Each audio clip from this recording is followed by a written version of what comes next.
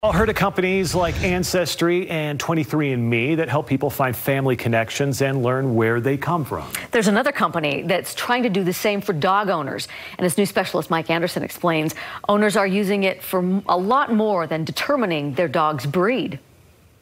Get it. Arguably the toughest thing about having a dog Lost his tooth, that's why his tongue stays out there now. is eventually having to see them go. Go get him. But Jasper is still going strong. Come on.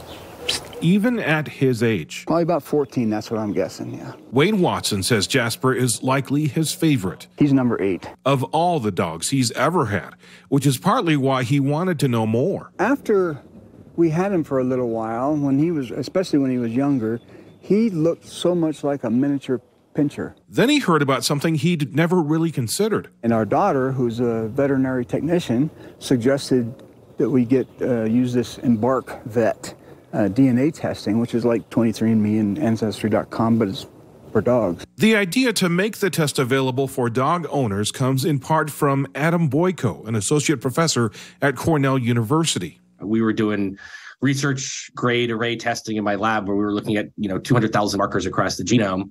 But if you wanted to buy a dog DNA test, the most advanced one on the market was only looking at like 300 markers across the genome, right? Boyko is also co-founder and chief science officer at Embark. In his research, he says he was surprised at how many dog owners wanted to help and how much they became attached to what they could find. We need to give owners and veterinarians and breeders, this cutting edge information. There's clearly a demand for it. And now with all of that dog data, the folks at Embark say they've been able to find some markers that show predispositions for certain diseases, helping some dog owners get some better preventative care.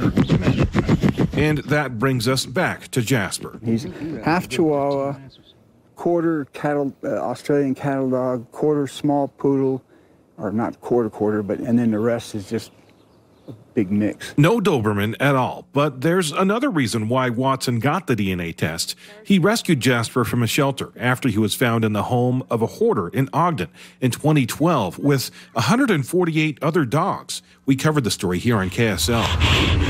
Watson says Jasper has always been afraid of other dogs. If you can imagine about 150 dogs all in a house smaller than this, probably fighting for their existence, it probably wasn't very pleasant. But he thought if just maybe he could find a dog sibling, that could be different. I don't know what I was thinking.